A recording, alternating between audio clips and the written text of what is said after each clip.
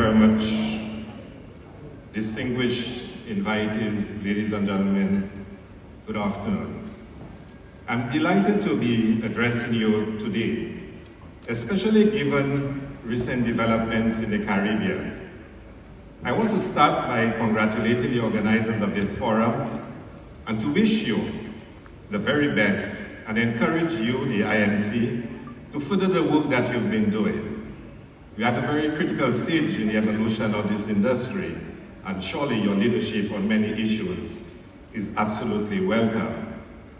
The citizenship by investment industry is a critical industry for the small islands of the Eastern Caribbean. You may have heard recently that in some instances, the contribution to national revenue is as high as 60%.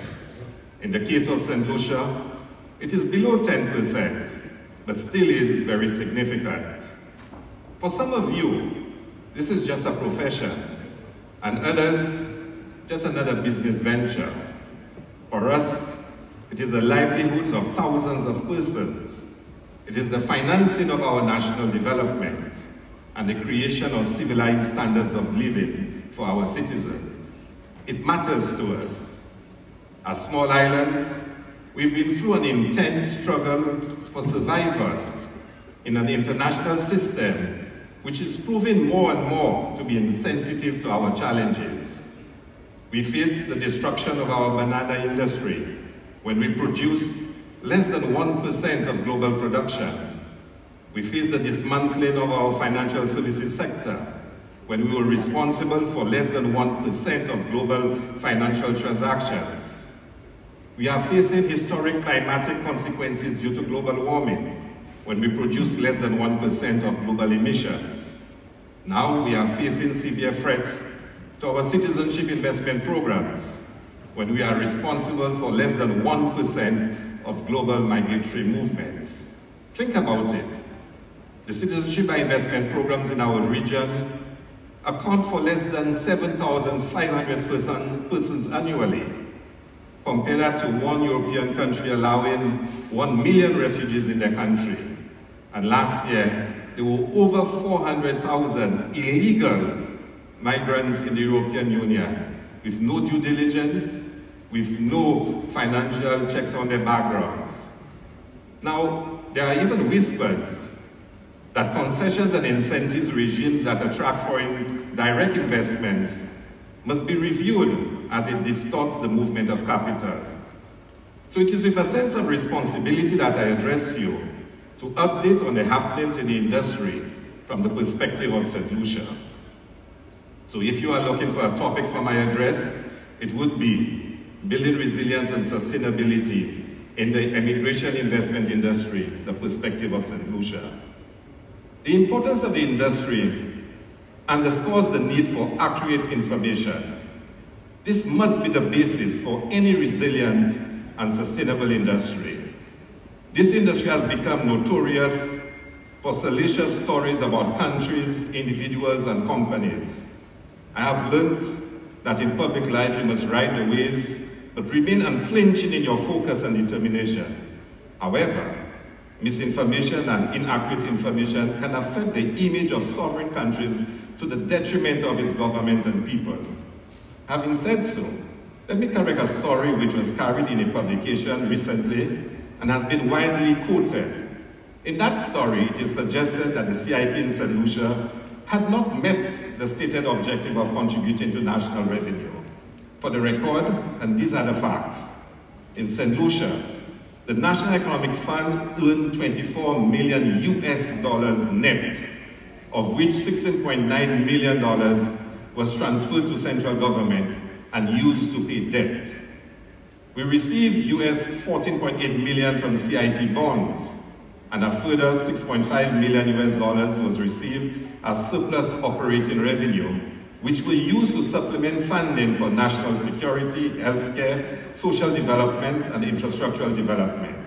This means that central government received $38.2 million or a total of 101.9 million EC, which was more than what was budgeted. Then I read a story in the same publication attributed to the leader of the opposition that St. Lucia was selling a secret infrastructure option. It is a bit bewildering that you can openly offer something and yet still it remains a secret. Truth is, the new option was gazetted, meaning it was published publicly in the recognized publication, which is a legal announcement of laws, regulations, and other government businesses. The new option was published by Extraordinary Gazette on December 20th, 2023. A memo was then sent out on February 1st, 2024, indicating a commencement date of February 5th. It meant that the opposition had more than a month to table a motion in Parliament requesting a parliamentary debate on the new option as published. This is how our parliamentary system works. If any parliamentarian opposes a change in the regulations of the CIP, they can table a motion for debate. None was tabled. So how secret is the new option? Maybe the publication meant that the details of the contract with the developer involved was not publicized. Of course, my feedback would be that commercial agreements are never printed for public dissemination. The story also claimed that St. Lucia was underselling its real estate options. I'm sure you'll agree with me that no one knows better than you what goes on in this industry. You know it better than me. Whether it is financing, buyback, underselling, you know of the practices and for how long it has been going on. We receive regular market intelligence reports, and like you, we know what's going on. I can assure you that we do try ceaselessly and endlessly to dissuade and discourage such practices. The truth is, we are limited in what we can do. I can't speak for others, but I know that we've included in our contracts the requirement that such practices are prohibited.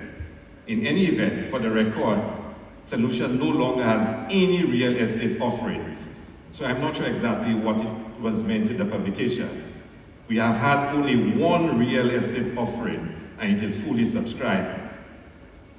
For the record, and for the sake of building a resilient and sustainable industry, any promoter or agent who engages in offering citizenship through any of our options below the regulated prices will be sanctioned and possibly barred from conducting business with St. Lucia. And I want to make that very clear. We do not support underpricing and the marketing of any offering below the regulated price. Similarly, we do not support any promotion of St. Lucia as offering visa-free access to the UK or EU or any country for that matter. Our offering of citizenship is not on the premise of any visa-free access to any country. It is very clear that these visa-free indexes are becoming a problem with our international partners. But having said that, we all know how this industry is structured. It is commission-based, which means that varied commissions are offered in private commercial agreements. Secondly, and more challenging, it is multi-layered, so that from the top, the number of agents, promoters, and contacts cascade downwards, each level with less control and direction from the top. Thirdly, it is extraterritorial, so we can license authorized agents in St. Lucia and monitor their conduct. But how do we license and monitor a player in some distant city? So critical for resilience and sustainability is how do we fashion a proper licensing and monitoring system that only allows for legal and ethical players to be involved. In St. Lucia, we have taken an approach that we don't see the need to speak ill of any company, individual, or country in the conduct of our business or management of state affairs. This is just not necessary in the industry. The business space for this industry is large enough for all countries, companies, and individuals to conduct legal and ethical business and be profitable. As we struggle to regulate this industry to ensure that its business is conducted in an ethical and legal manner, let us not denigrate or slander others. It only undermines the viability of the industry. Now let us turn to the historic action of the last few weeks, the signing of the MOA by 4 Caribbean countries but excluding St. Lucia. From the onset, I want to state that St. Lucia fully supports the actions of the 4 countries, and we believe that such an action will augur well for the development of the industry. In no circumstances should anyone find comfort in interpreting our non-signature at this time as a weakening of our commitment to regional cooperation and collaboration. In fact, our action is an affirmation of that commitment. We agreed with every single provision of the MOA, except the immediate increase of the minimum investment level. Our view is that we have just signed contracts which will significantly enhance our infrastructure, including roads, housing, and community facilities. These contracts require developers to secure financing for execution in advance of recouping their expenditure and were based on existing prices. We cannot, in good conscience, change the conditions of the contract in such a fundamental manner. We had no difficulty in our colleagues pursuing a path which they felt was necessary. These countries have faced serious economic challenges in a difficult economic environment, where options for concessionary loans for national development have dried up, where grants to assist in financing infrastructure are disappearing, and where inflationary prices are wreaking havoc on our quality of lives. Despite these circumstances, these islands have been able to build roads, build health centers, houses, build community centers, and pay their debts with earnings from the Citizenship by Investment program. We supported the move to secure the national interests. Likewise, we will always act to protect our national interests. We had hoped for a grandfather clause to allow us to fulfill our contracts and still be able to sign, but that was not to be. We still believe, though, that the best approach to solving our regional challenges is through collaborative action, and we will continue to work as a region to achieve such.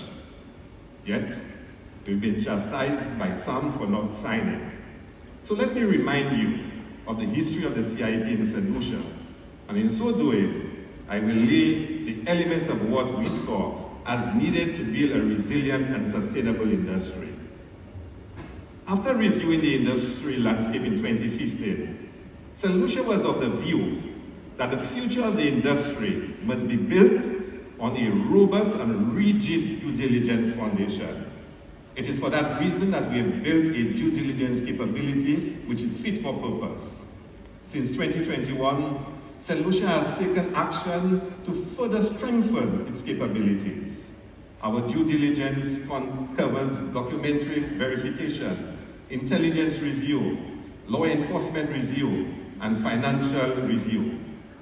Sometimes we are criticized in St. Lucia for taking too long for approvals, but we are satisfied that we must do whatever we can to ensure that our approvals are based on the most rigorous examination of applicants. We are also of the view that the program should never be presented as a transactional, but rather as an interactional engagement. A transactional approach would simply reinforce the view that we were just selling passports. Instead, we felt we should present the industry as securing investments through citizenship. We still believe that we do not sell passports.